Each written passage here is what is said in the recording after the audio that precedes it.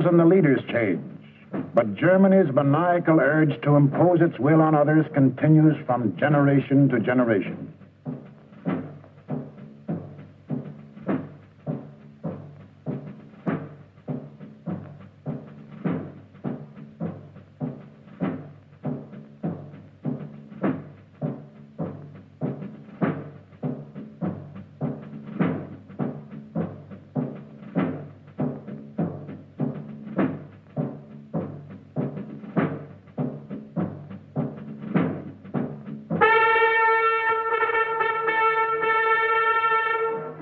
In the last 75 years, this madness has cost the world more than 20 million killed, more than 60 million wounded, more than 200 million made homeless. This does not include the untold millions that died of disease resulting from war, or the billions upon billions of dollars worth of property destroyed. Nor does this include the grief, the anguish, the misery, the terror that the world has suffered, due to the Germans' insane passion to enforce their rule upon their neighbors. This passion for conquest reached its hysterical climax when Adolf Hitler enthroned himself as God and the German Führer.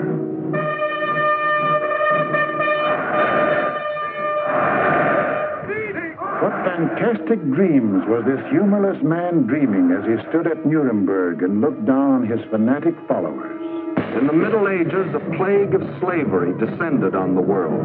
Out of the wilds of Mongolia came a mighty army of fierce horsemen, led by Genghis Khan. Burning, looting, pillaging, the barbarian horde swept across Asia and Eastern Europe. Genghis Khan conquered most of the world of the 13th century. Adolf Hitler was determined to outdo him and conquer all of the world of the 20th. Set up at Munich was an institute devoted to the little-known science of geopolitics, vaguely defined as the military control of space. Germany's leading geopolitician, a former general, Karl Haushofer, was head man. Here was gathered together more information about your hometown than you yourself know. To the German geopolitician, the world is not made up of men and women and children who live and love and dream of better things. It is made up of only two elements, labor and raw materials. The geopolitician's job was to transform Hitler's ambition to control these elements into cold, hard reality. On their map, our planet is neatly divided into land and water. Water forms 3/4 of the Earth's surface, land only 1/4. And in that 1/4 of the Earth's surface lies the world's wealth, all its natural resources.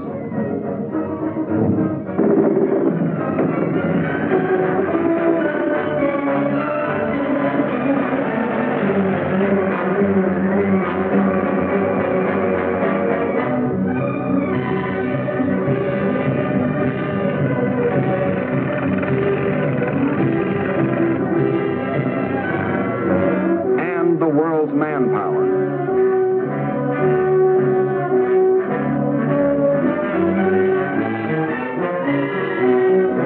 Control the land and you control the world. That was Hitler's theory. This all-important land, the geopoliticians now break up into two areas. One, the Western Hemisphere, which, together with Australia and all the islands of the world, including Japan, comprises 1/3 of the land area. The other area, which consists of Europe, Asia, and Africa, makes up the other 2/3. This supercontinent, which they call the World Island, is not only twice as large as the rest of the land area, but also includes 7/8 of the world's population. The heart of this world island comprises Eastern Europe and most of Asia. This they call the Heartland, which just about coincides with the old empire of Genghis Khan. Hitler's step-by-step plan for world conquest can be summarized this way. Conquer Eastern Europe, and you dominate the heartland. Conquer the heartland, and you dominate the world island. Conquer the world island, and you dominate the world. That was the dream in Hitler's mind as he stood at Nuremberg. Hitler, Sieg Heil! Sieg Heil! With pagan pageantry, the district leaders from all over Germany swore personal allegiance to him, hypnotized with the belief that they were members of a master race.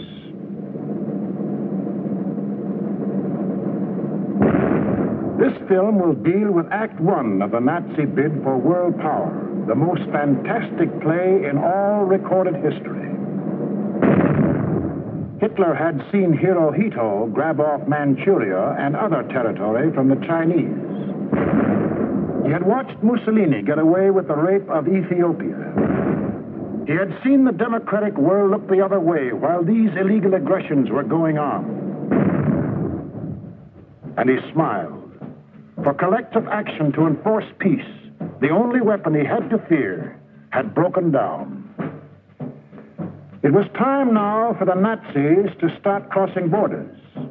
It was time for Hitler to put his plan into action. And what was he waiting for? He was waiting to soften up his victims, keep them from uniting.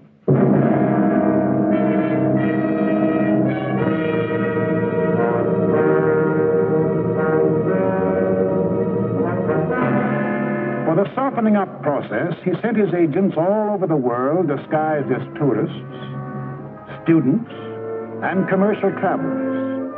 Payoff men like Ribbentrop came too, to bribe, threaten, and form local fascist parties such as de Grelle and his Rexist party in Belgium, Henlein in Czechoslovakia, Seyss-Inquart and his National Socialists in Austria.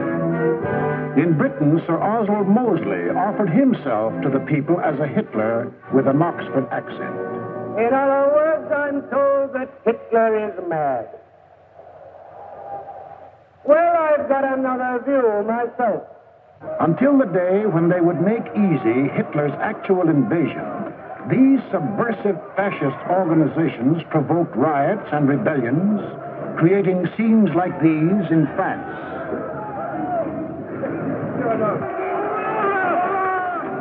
Scenes like these in Belgium.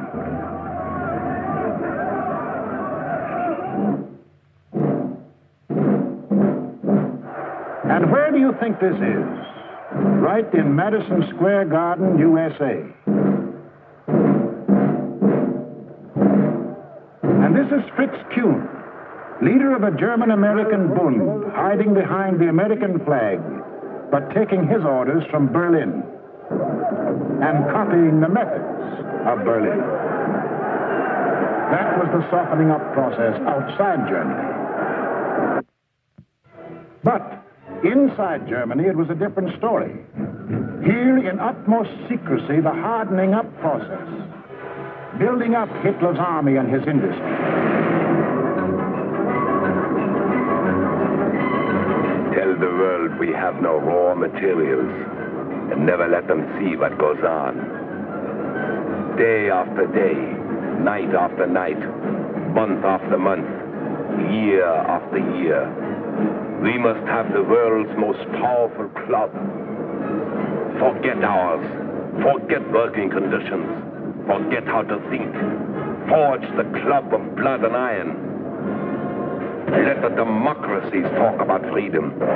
No freedom here. No labor unions. No overtime. The Fuhrer tells you where to work, when to work, how long to work, how much your work is worth. Forge the club of blood and iron. We have a sacred mission. Today we rule Germany. Tomorrow, the world.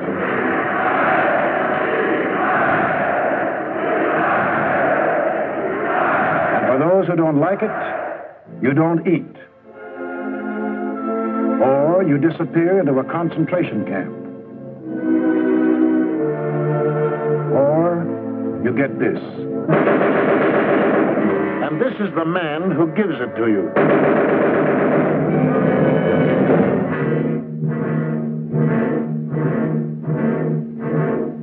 And one of the army.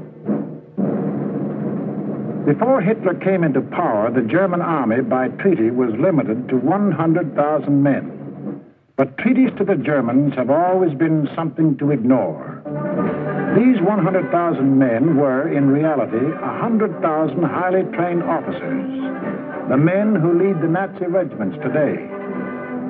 But Hitler didn't merely ignore the treaty. He tore it up, and in 1935 ordered national conscription. Simultaneously, he ordered German youth to become air-minded. Toy gliders filled the air. But as the boys grew bigger, so did the gliders. Soon these same youths were trained pilots, flying the new planes the factories were producing. The Luftwaffe was being assembled.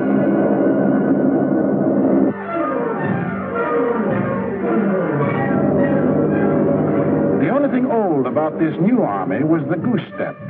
And even Hitler couldn't improve on that ancient German form of torture, designed to make man stop thinking and blindly obey. Goose-step them until they become as insensible as weapons.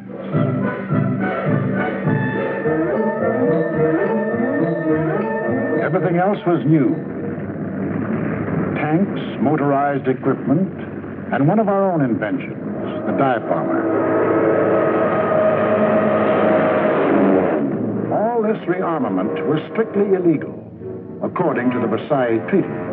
And the next illegal step Hitler took was to march his troops into the Rhineland, a strip of land between Germany and France, demilitarized after the last war as a precaution against future German aggression.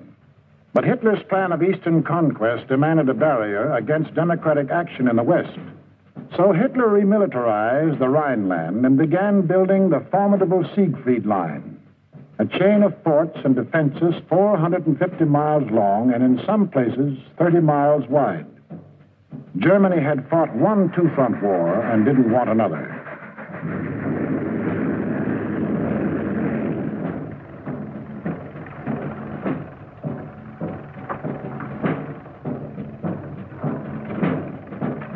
As many as 500,000 men worked as much as 20 hours a day to build 22,000 fortified positions on land, where, by treaty, no German soldier was supposed to set foot.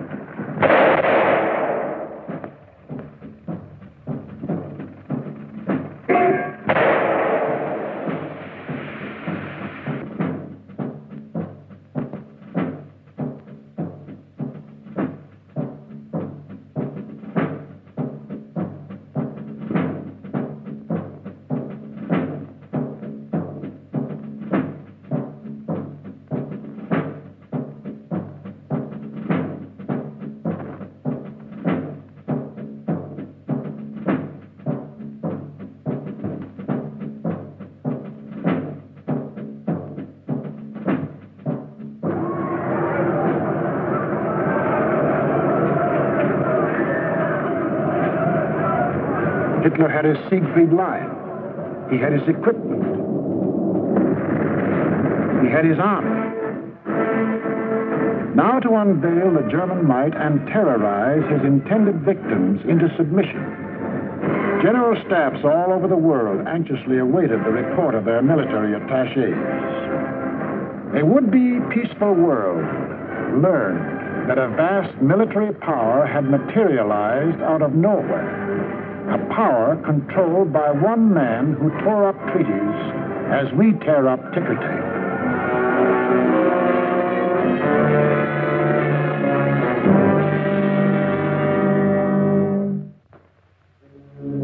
Satisfied they had created the right sense of fear in the world, the Nazi leaders were now ready to strike.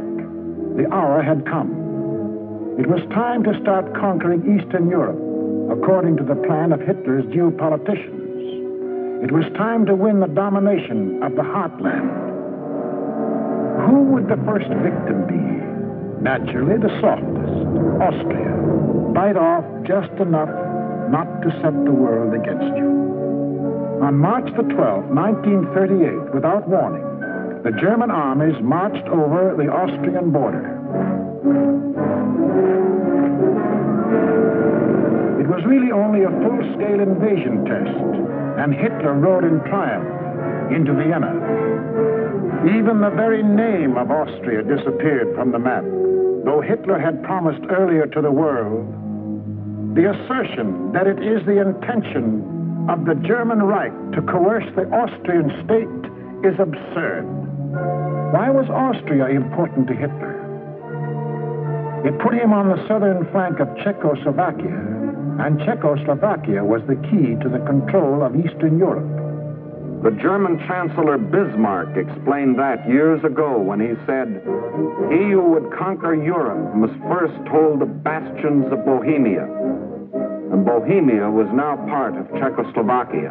But Czechoslovakia was tough. It had a good army. It had good equipment. It had one of the finest munition plants in the world, the Skoda Works, which Hitler wanted very badly. It had incorruptible President Danish. It had a military alliance with France, and France had a military alliance with Britain. Hitler had to move carefully,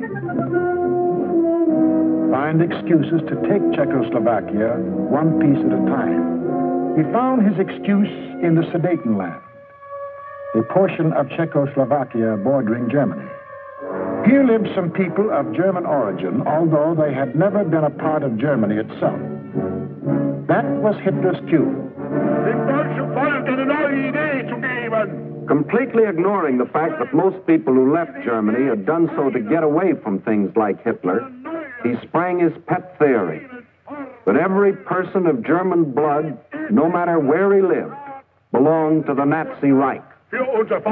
Germans or descendants of Germans, often with no more than a drop of German blood in their veins, suddenly learned that they were godlike, not subject to the laws of the land in which they live and to which they owe their allegiance, whether it be Czechoslovakia, Norway,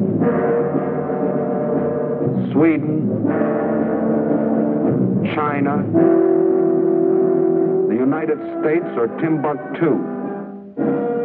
According to the Nazis, the German was a special creature who remained forever German, to the 6th and 7th generation, and must take his orders from Berlin. Some people we know of German descent think this is a lot of hogwash.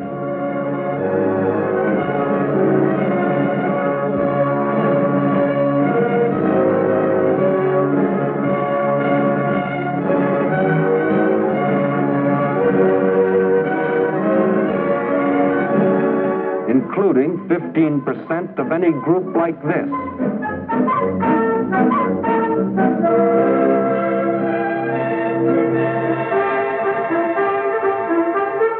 But in the Sudetenland, he found some stooges who fell for this bunk. Konrad Henlein was their Bush League Führer.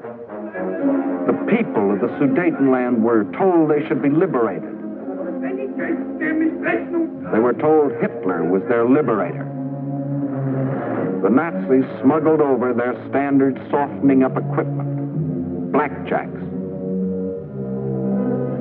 And when the Czechs were beaten up trying to combat his fifth columnists, Hitler screamed the Germans were being persecuted and threatened war unless he got the Sudetenland. It is the last territorial claim I have to make in Europe.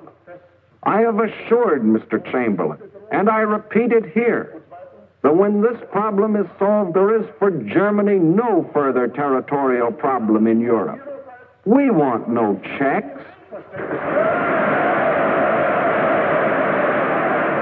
To the League of Nations, Foreign Minister Maxim Litvinov announced that Russia stood ready to back concerted action against Germany. But once again, there was to be no concerted action.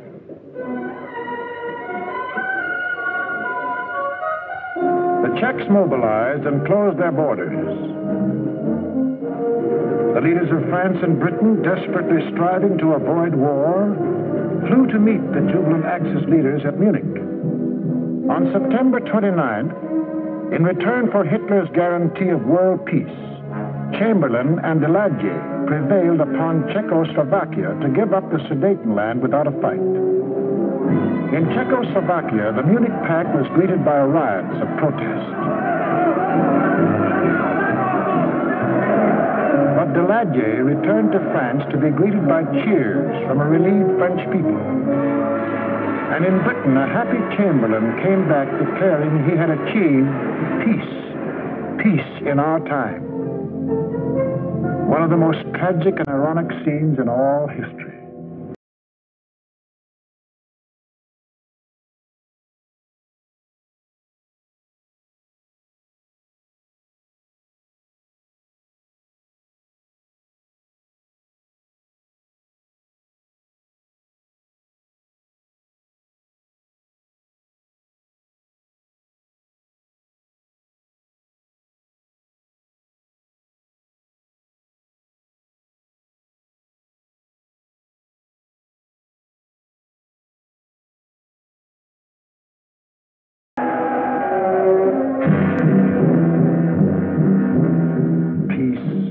It wasn't peace.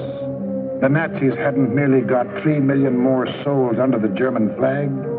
By taking the Sudetenland, they had made Czechoslovakia defenseless. For in this territory lay the natural defenses, the mountain ranges, and a defensive line of forts, considered even stronger than the Maginot Line. Without these fortifications, Czechoslovakia was disarmed, a ripe plum ready to fall into Hitler's lap. Within 6 months of declaring that he wanted no more territory anywhere, he violated the Munich Agreement, marched in, and took the whole of the Czech state, though he had specifically promised, "I have no further interest in the Czechoslovakian state. That is guaranteed. We want no Czechs."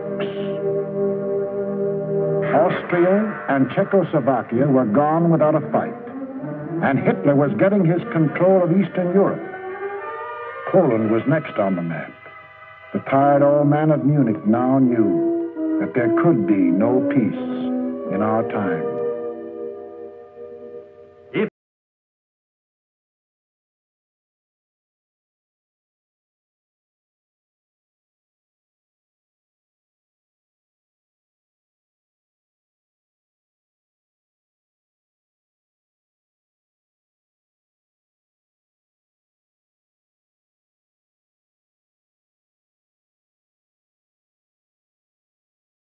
Munich. Hitler was sure that France and Britain would not fight. Here's what one of his spokesmen said: "Democracy has no convictions for which people would be willing to stake their lives." But what about the Russians? The lights began to burn all night in Moscow. British and French military missions arrived to confer with the Soviet government. So did German representatives. And on August 21st, 1939, the world was set on its heels by the announcement of a treaty between the Russians and the Germans in which they agreed not to fight each other. Here were the admitted arch-enemies in a state of apparent friendship. It was too fantastic to make any sense. It didn't. The Germans hoped they could lull Russia into a false sense of security, and the Russians needed time to prepare for the fight they knew was coming. They'd read Hitler's book, Mein Kampf, too, and knew he had his eyes on the rich Russian land.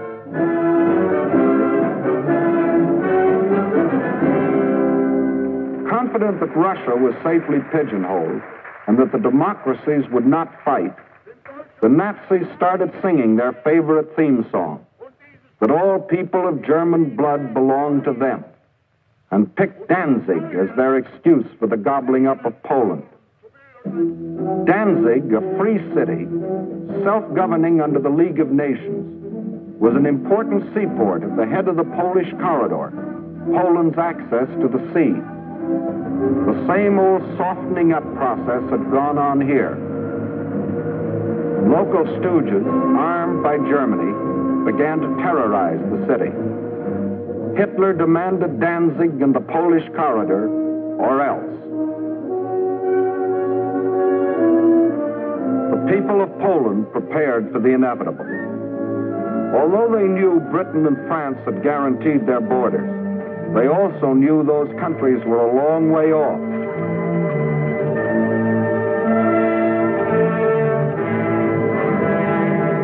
Germany's theft of Czechoslovakia had made Poland's strategic position even worse. Except for the Carpathian Mountains, Poland is relatively flat and low-lying. The Vistula is the Mississippi of Poland. It is broad, muddy, and unfordable for most of its length. Its tributaries are formidable streams during certain seasons. But there was a drought, and the streams were so low during the campaign that they could be forded at almost any point by men, trucks, and tanks. Militarily, the Vistula offered the best line of defense. However, making a stand here would have meant surrendering Warsaw in the richest part of the country. The alternative was to accept battle on the border. That was the Polish decision. The Nazi plan was an enormous pincer movement aimed at encircling the mass of the Polish armies. Secondary pincer movements were to encircle any Polish groups which escaped the main trap. During the last 2 weeks in August, the German armies moved toward the Polish border, where they assembled 70 divisions, many of them armored. From a military standpoint, the Poles were hopelessly outclassed by their predatory neighbor. They managed to mobilize barely 30 divisions, made up of infantry or horse cavalry. In two important respects, the difference was staggering. The Nazis, 5,000 modern tanks. Poland, 600 nondescript tanks. The German Luftwaffe, 6,000 modern planes. The Polish Air Force, less than 1,000 of inferior types. The German army secretly made ready. The way of living for the next 1,000 years was to be decided.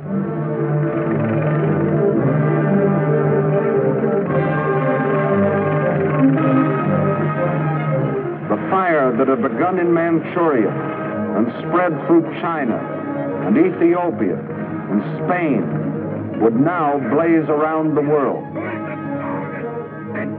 This man made that decision. War. Precisely at dawn on September 1st, without warning, the German Wehrmacht rolled over the Polish border. Before the invasion was 30 minutes old, the planes of the Luftwaffe were over Poland, wiping out the Polish Air Force, most of it caught flat-footed on the ground.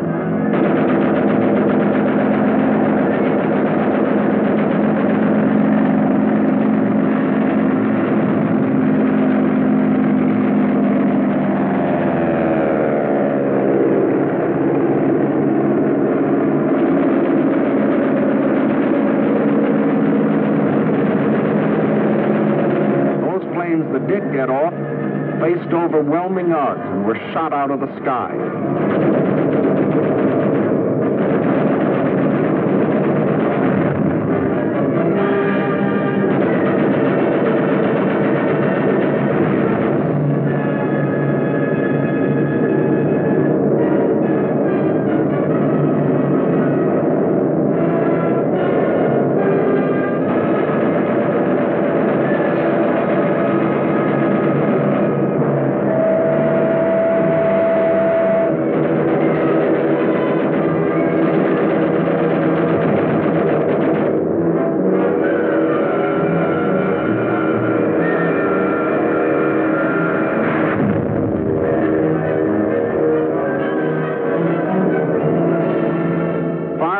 Nazi squadrons ranged deep into Poland, destroying communications, radio stations, power plants, highways, bridges, railroads.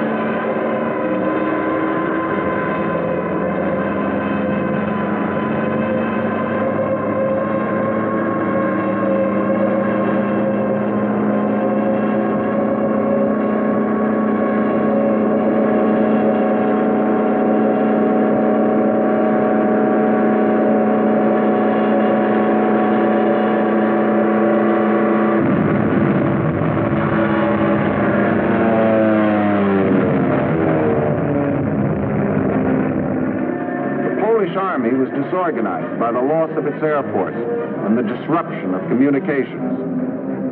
The massed ground units of the Nazi army continued their advance. Occasionally, they unveiled a new technique or item of equipment. For example, advance units of the German Fourth Army crossed the Vistula in a new type of storm boat. The 5th, the Polish retreat developed alarming tendencies. The powerful German 10th Army, which was to form the southern claw of the great Nazi pincers, was advancing with its 5 armored divisions on either flank. On September 6th, the opposing Poles began splitting into 2 groups, the southern one falling back toward the Vistula. The armored divisions on the German right raced ahead, circling Radom and cutting off this group, which finally surrendered. Meanwhile, further north, the main Polish mass began drifting toward Lodz.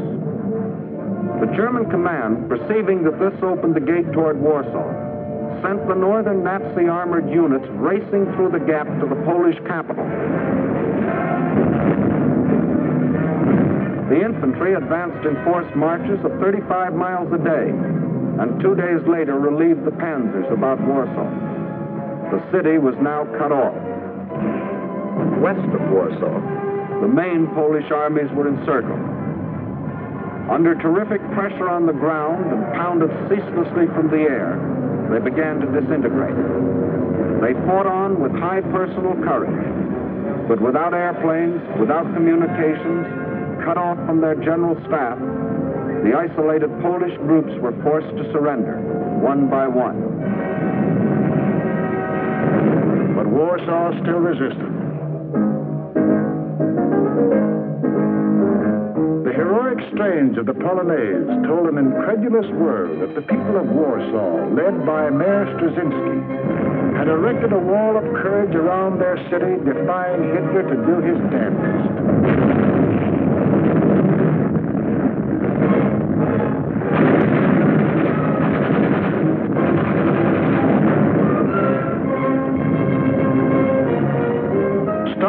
By the city's desperate resistance, the Nazis were forced to send for heavier artillery. The only source of such artillery was Germany's Western Front. With great secrecy, the giant 240-millimeter howitzers were towed at high speed across the highways which Hitler had built for just such purposes and set in position around Warsaw. The huge guns subjected the city to a bombardment of incredible fury. Their fire concentrated on the densely populated residential areas.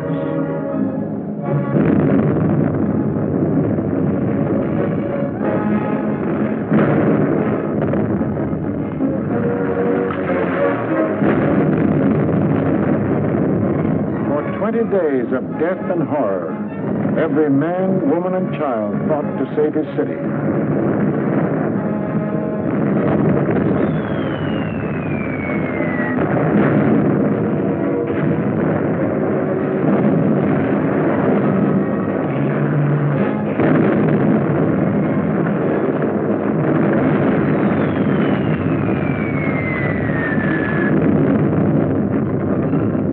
But without food or water, human endurance failed.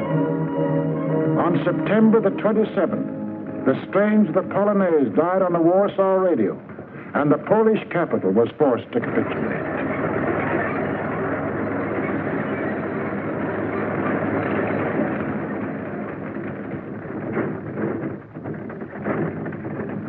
Now all Polish resistance was at an end, except here, the Westerplatte forts opposite Danzig. This small island of stubborn defiance had stood up under the fire of German warships from the first day.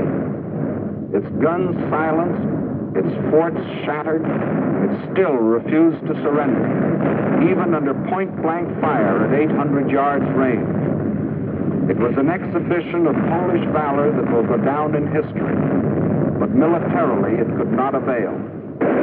On October the 1st, the garrison at last surrendered. Surrendered to face the fate of these men, Polish prisoners being marched off to Nazi prison camps, and eventual extermination. For the Nazi master race theory calls for the complete wiping out of so-called inferior races. And in village after village, local Judases point out loyal Polish neighbors.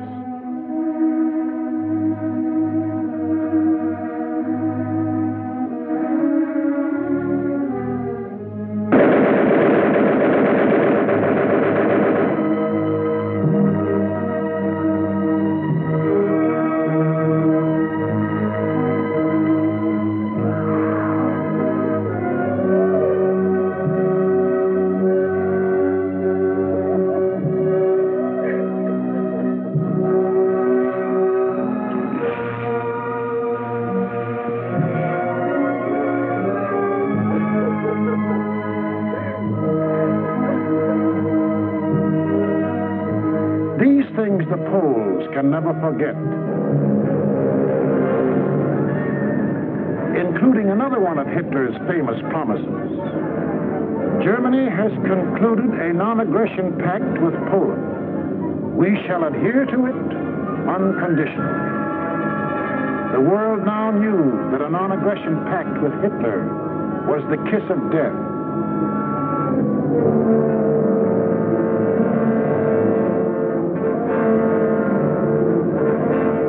Was completely destroyed. Completely? Not quite. During the last days of the campaign, the Russian army entered eastern Poland and took up positions along the Bug River. The two strongest armies in Europe faced each other. Hitler could decide now whether to keep on heading east or call it quits. He called it quits. Why did Hitler quit here? He had to. To continue a drive to the east would leave Germany facing the threat he had always sworn to avoid, a two-front war. How he met that threat you will see in the next film. What Hitler thought impossible was anything but. The day after Hitler crossed the Polish border, France called up her reservists. Within 24 hours, British planes had bombed German warships in the Kiel Canal.